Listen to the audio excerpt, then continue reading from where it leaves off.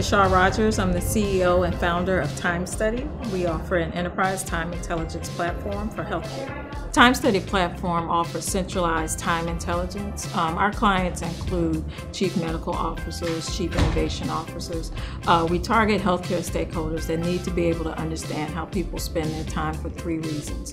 One is to evaluate the workforce so that they can ensure that the workforce is working in areas that are top of license.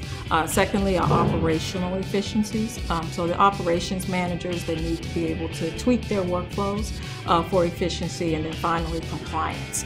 Some of our clients are tracking time for cost reimbursement purposes, also to meet the regulations of grants and grantee and funders.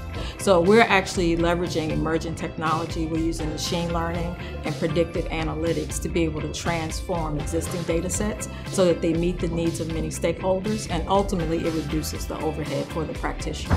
When we started SAP Foundry, we were really clear on where we wanted to work. There's three areas. Analytics.